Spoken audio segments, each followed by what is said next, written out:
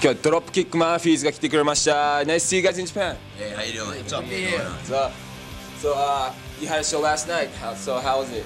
Excellent. Incredible. First show. First show? Yes, first show First with show us. with the band. Oh yeah, you're the new guy. New guy. New guy. AKA the kid. He's only 17. 17. High school dropout. Trying to help him out. Typical American. So, how did you get into the band? I know this guy. Kidnapping. He's the young Angus Young, we call him. He wears the schoolboy uniform. So, you still go to school? No. No? No. He'd be in school right now. Yeah. You should be in school. You should be in school. Go to school. Like 11th grade? Stay in school. Yeah. So, you quit school and you're in the band now? I tutor him on the road. Yeah. This is my father. So what do you teach him? I teach him. Taught me how Well, to he's play catch also yesterday. he's also the only single guy in the band, so I'm trying to teach him that he needs to go out and pick up some women, for Christ's sake. Get some. Get some. In Japan? Anywhere, but in Japan, Especially yeah. in Japan, since we're here. Yeah. No time like the present. So, you're also new to the band. Yeah. I've been in the band for 6 months. Call it 6 months. we'll say 6 months. 6 months? Yeah. So, Basically, we added a second guitar to the band, which was James, and then Rick Barton, original guitarist. Still a member of the band, but he had to retire from the touring aspect because he's got about 17 kids and 4 wives, child support payments that you just wouldn't believe. So he still writes for the band and everything, but he's home with a paintbrush right now, unfortunately. Unfortunately for him. Yeah. that's How you doing, interesting. But, why do you think he got really tired of touring? Well, He's we don't- 39. Yeah. And contrary to popular belief, you know, playing music doesn't always mean you make Doesn't a pay lot the of money, bills. you know. So, Someday. reality caught up sets with in. him. You had your debut in '98, and it's been 2 years, and some members has changed during the time. But anything else changed inside? Well, we've definitely Maybe learn how to write songs. learned how to write songs. We've got to done a lot of traveling since then. You know, I don't know. I think we've just become an all-around, better band. We started out as a joke. This band was just supposed to be a hobby. I didn't even know how to play an instrument. Our first shows, they had to tape the letters on the back of my bass and tune it for me. And it's like I'm writing the songs, vocally, writing the lyrics and the melody when we started, but I didn't know how to play an instrument or play them. So, and then all of a sudden it took off in America. We were on tour, so it happened very, very fast. I mean, it's not like we're international rock stars, but I mean, it went from not even being able to play a show to having a fan base, you know what I mean? And a fan base all across America and then the world. I mean, to me, it just amazes me that, we're not on the radio or any of that, and we can come to Japan and play to 500 kids in Tokyo. I mean, that's something I never thought would ever, in my wildest dreams, happen to this band, Does it have to? Do you think it's because you got into Hellcat Records? That definitely helped. Well, you need distribution, yeah. Before that, I think what a big help was when Boss Tones took us on tour in the States and just playing in front of thousands of kids that had never heard of us every night. And I think that helped quite a bit to make a bigger fan base, because before that it was just we only had singles and stuff, and you had pockets of fans in places. But after that, I think that made us, at least the name was known around the whole country. Yeah, the punk definitely is like in the punk world, just the whole underground word of mouth thing. It's just nice that you can put out some singles and go play, and just the word travels. You know what I mean? And a friend, 5 kids that saw us open for the Mighty Mighty Boss Tones tell all their friends at school, and the next time,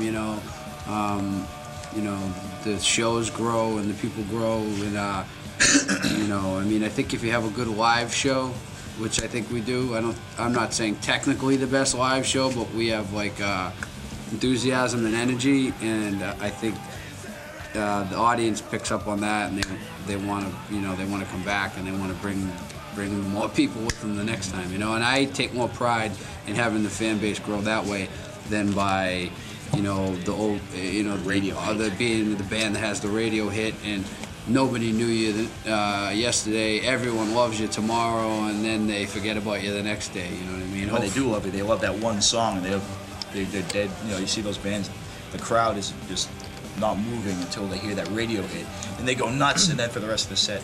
Yeah, it's like in the 70s and like, you know, like bands like the Rolling Stones and AC/DC and all those bands. I mean, back at that era, people made albums, you know what I mean? And like today's world, it just seems like, you know, it's just not about like making good records and following a band's career. It's just about what is that single or fad of the moment, and that's fine for the rest of the world. But I think we're all, even though some of us probably weren't even born in the 70s, we're all stuck mentally there. So. Well, the band.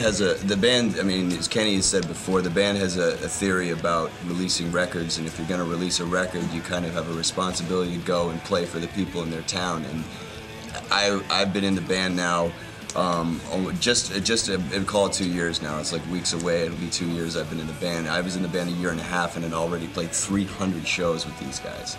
So, I mean, yeah, being on Hellcat helps a lot, but it's also the whole just going out there and playing and playing and playing and playing for the people, you know what I mean? Because I think people see that we care enough to come to their town, you know what I mean, and play for them. So, you know what I mean? The integrity goes both ways. So, you get loyal fans. And you finally came to Japan now. Finally, yeah, and we hope to come again. We've been trying to get here for a while.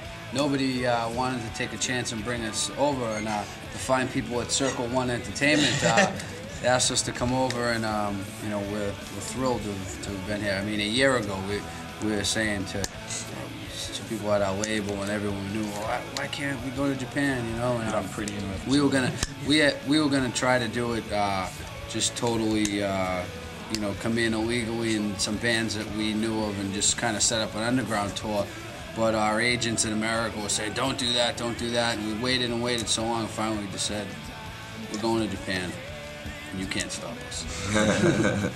And how did you feel about playing your first show in Japan? Wow. I couldn't believe it. It's like last month I was slinging videos at Blockbuster Video. Just goes to show how much your life can change, you know?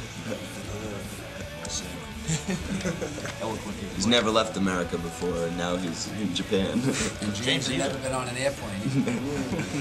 He never wants to go on one again. Well, let me tell you something. 15-hour Little Liquid Courage took care of that. You know, the songs in the album, they some of them represent the Irish, American, you know, like bagpipes and stuff. How's the reaction when you play in? Have you ever played in Ireland? Yeah. We've played 3 shows. We've done 2 tours there and played 3 or 4 times. We played twice in Dublin and 1 in Cork City. 3 times. It's overwhelming, the response in Ireland. It's just to know that, you know, you can the people the people of from the country that of your origin accept you and completely embrace you in the way that they do is just.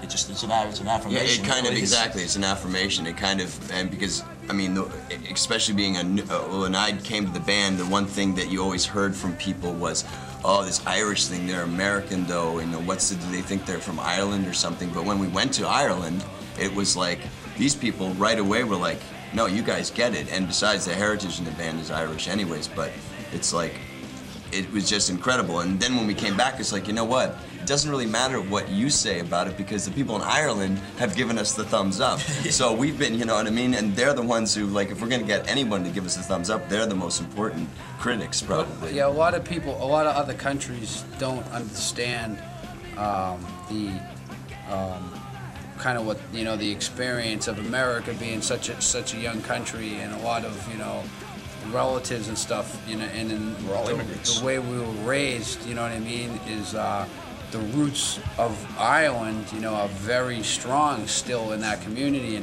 and it's not that I feel like I'm Irish. I'm American, but I can't help but have absorbed a lot of that culture of the Irish culture into me. You know what I mean?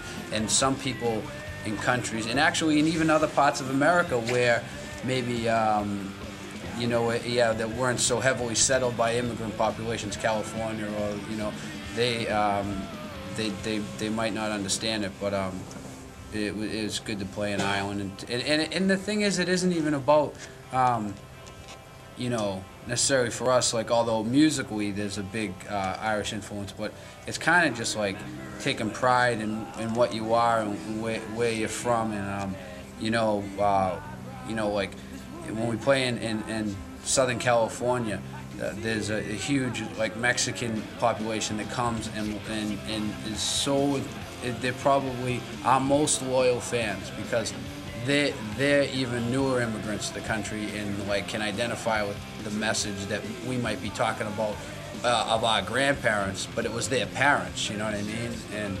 And so it kind of transcends whatever particular background you're from, you know. We are American first and foremost, and proud of it. すごい面白い話を聞いたんだけど Okay, then if you have a message for the Japanese fans, We're happy to be here, and we hope to come back love really your soon. toilets. Yeah, your toilets are And in a minute, you're going to be treated to a live video shot, just not live, just a few minutes ago, at the Epic Bathrooms. bathrooms. We've never experienced anything like it, and it was quite a shock. It was sublime. then let's take a look at it. All right. Don't get that, America. Wow. I don't know how to stop it. That's hot water. Let's try the cold. Okay. This is a different angle, I guess. I'm gonna try this shit. This is great. And this is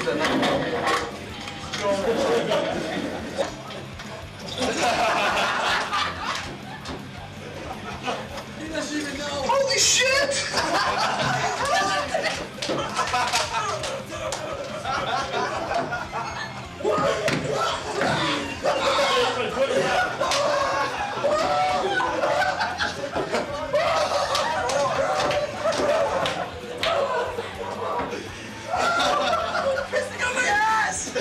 Someone is pissing on my ass! All over the fucking door!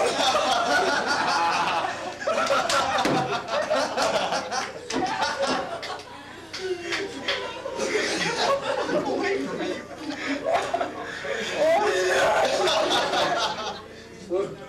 Was it good for you? It's still doing it! It's pissing on my ass! When does it stop, Matt? You gotta press the button. Oh, shit! Oh, so you can... I'm sitting here letting it go and go. I'm like, when does it stop? Is the dryer on now? It hasn't started yet. Press it again. Okay. Oh, no, that's some more water. All over the floor.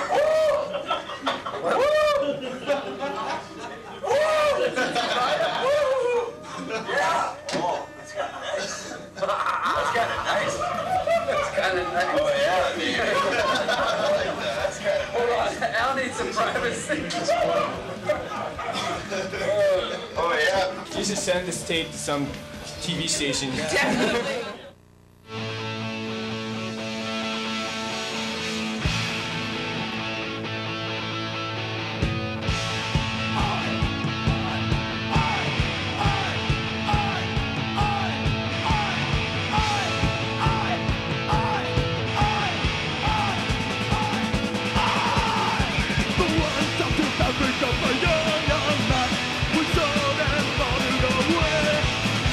The body will liberate you.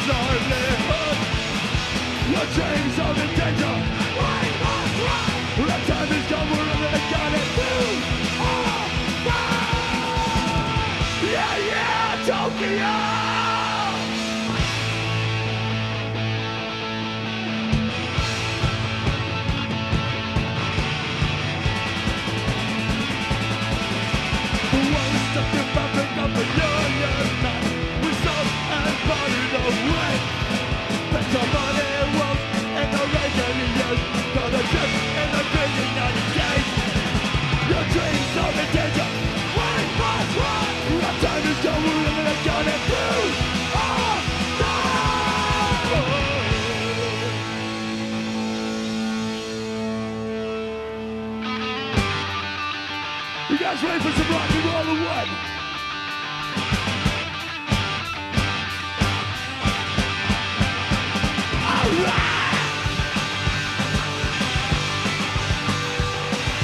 Skin to a finish now, then sending shivers down my spine. I may be a little twisted, well that's where my life is fine. When I'm living with a perfect stranger, I'm in the presence of a formation.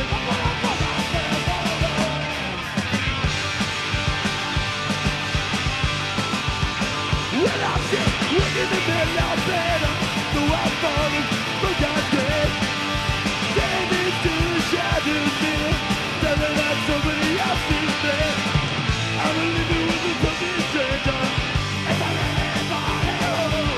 I'm in the presence of a formation.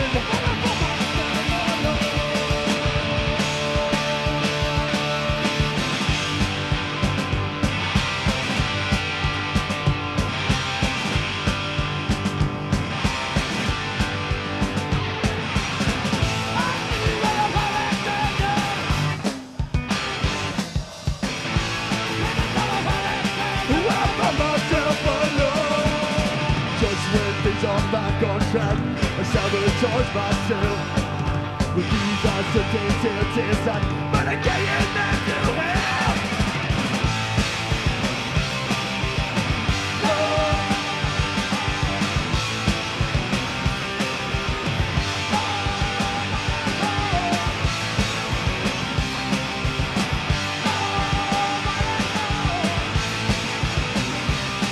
When I find myself alone.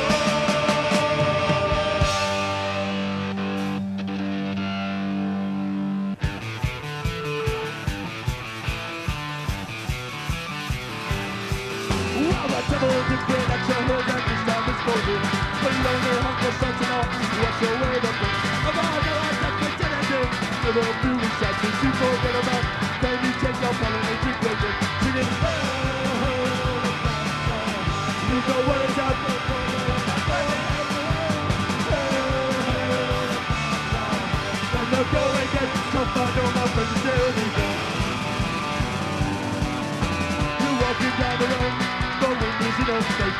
You're down and out the unemployment line is the fire alone. For money in your pocket, and I'll get you through the day.